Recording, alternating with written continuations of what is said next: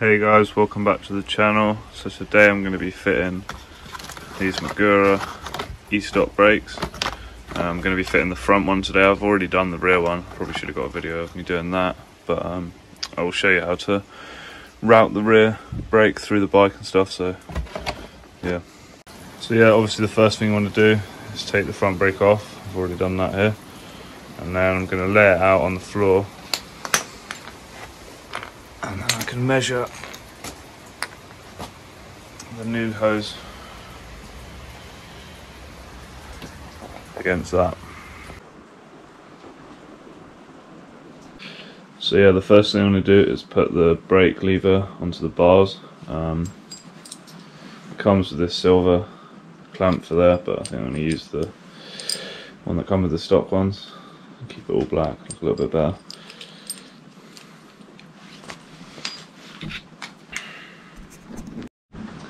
So yeah, once you've got that on there, you want to lift that up so that the lever is pointing upwards. To be honest, I think that's probably going to be alright. I don't really need to tighten those up, it isn't really moving around. So yeah, leave that there. So next you're going to want to cut the brake hose. I'm going to cut it about here, so you've got a little bit of room in between the lever and where you're cutting it. Now, I'm cutting it with scissors. I would highly recommend you don't use scissors. They're not very accurate. I just don't have any cable cutters, so cut that nice and straight.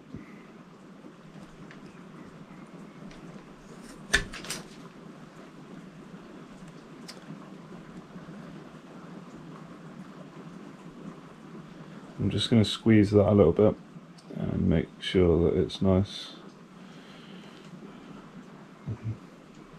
circle shape. So yeah, you're going to want to leave that like that, sticking up in the air, which will then mean no brake fluid comes out of here, obviously due to gravity.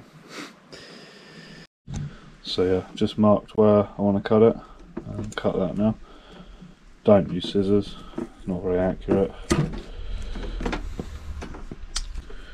I'm just going to put that little plug in the end there to stop any air coming out, like that.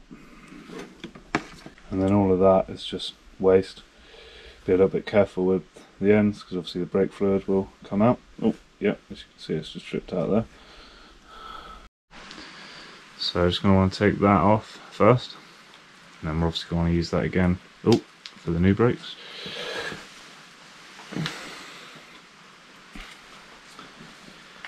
And then this one comes off with an 8mm spanner. If I can do it the right way, it might help. Just make sure that the brake lever is sitting upright, and to be honest, yeah, one turn, and that will come out.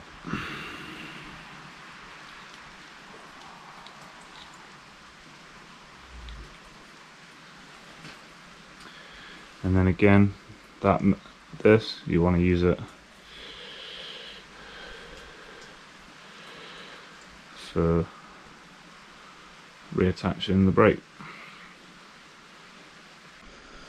Probably recommend putting on some gloves as well. Probably should have put some on before, but yeah. So you're going to now want to attach the bob and the olive to the end of the brake hose we've cut.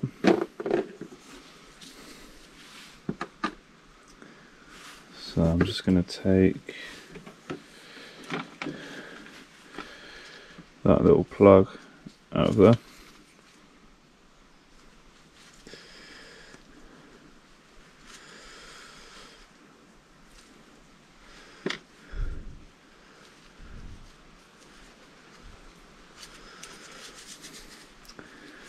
And then this little bob, this little pin thing, is going to want to go in there. Push that in as far as it will go, but you might need, oh yeah, that's gone in there, right. There's a special tool you can get to do that, but obviously I don't have one. So yeah, once you've got the little bob in there, That's going to want to go on first, and then that.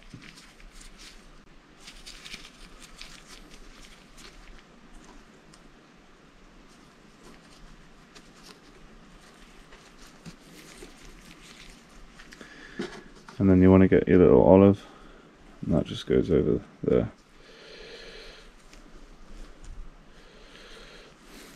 Like that.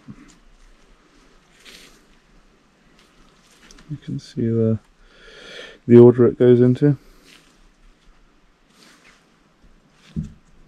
So yeah, now you're going to want to put that into there.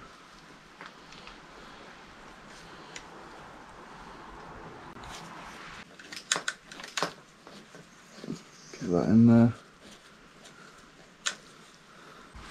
Just going to wipe this down a little bit. I've got a little bit of brake fluid on the cable. Isopropyl alcohol or rubbing alcohol is really good for getting off the brake fluid. And then with the 8mm spanner, I just want to tighten this up.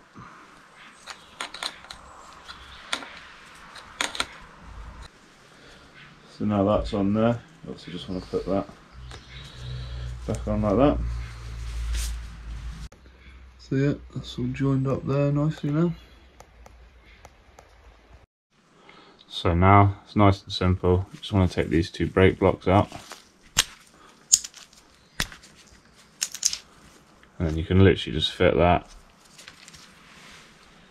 Yep, there you go, onto your rotor like so. I'm just going to bolt that on now quickly.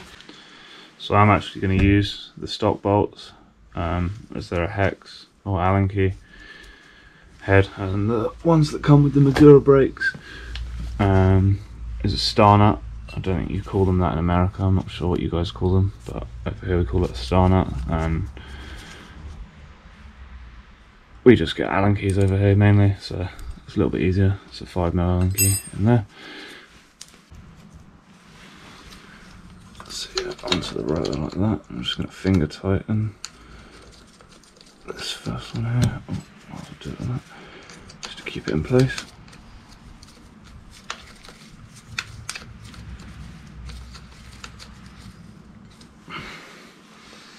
A really awkward angle there, so it's not the easiest. I'm just going to loosen those off ever so slightly, and then I can set the caliper onto the rotor. And to set the caliper on the rotor, you just want the bolts done up about finger tight on there, and then if you pull the lever in a few times and then hold it, it will centre the caliper, and then you can tighten these bolts up, he says, all while keeping the brake lever pressed in. Once again, I'm at a really awkward angle here, I can't even see the hole. Oh, there we go. So yeah, that's how you fit the Magura brakes to a Sur-Ron without having to re-bleed the brakes.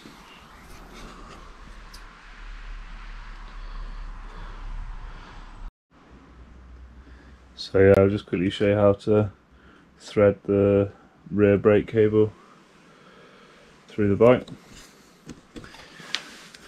That's the cable there. So it comes down, obviously through there. It goes under this battery tray here, and then it comes out just in between there, and obviously down onto there. There's a few bolts inside here. It's like one there, and there's a couple in these corners. I think you probably do want to take those off first, and then if you stick a screwdriver in there, you can prise that up. I don't know if you can see, it's going in the shade. I don't know if you can see the, oh yeah, just about the brake cable going through there. So you can prise that up, and then you'd be able to fit the cable through there, go through there, and then obviously come out there. So yeah, thanks for watching people, and I'll be back with another video very soon.